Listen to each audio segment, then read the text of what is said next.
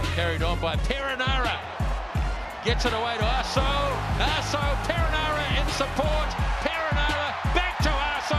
What a brilliant try this will be. My form this year, I wouldn't know how to describe it, but I think I've been going pretty good. I'm just trying to do what's best for my team and trying to do the best in my role as a winger or centre. Hopefully I'm doing well enough for the team, so yeah. Yeah, so I was born and bred in Auckland my whole life. Never thought I would leave home, but I guess, you know, different people go different ways, and I had a few convos with different people on the pros and cons on coming down to Wellington. It was either the best for me or not, and so far it's been, you know, probably the best move. It's helped me as a person on and off the field and helped me in my game. I certainly loved Wellington and probably can call myself a Wellingtonian after 3 years. So yeah.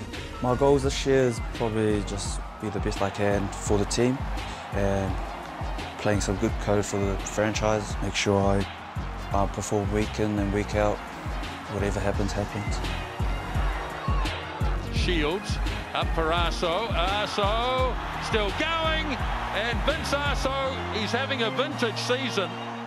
Everyone's always giving me like stuff about being the leading try scorer, but I don't know. I think it's just, you know, the hard work from the boys up front, you know, getting us in good position, and I'm just at the right time and finishing off for the boys. But it's just a credit to the team that's done the hard work, and I'm just, you know, at the end scoring them. So.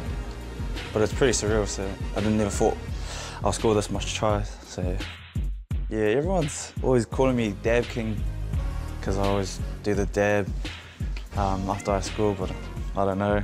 It's just a worldwide thing that everyone does, so I thought I'd have a crack at it and have a little wave, try to wave at the people, then I just like instantly dab. So it's like that, and it's just a quick transition from the wave to a dab, so it's pretty cool. Nah, it's not.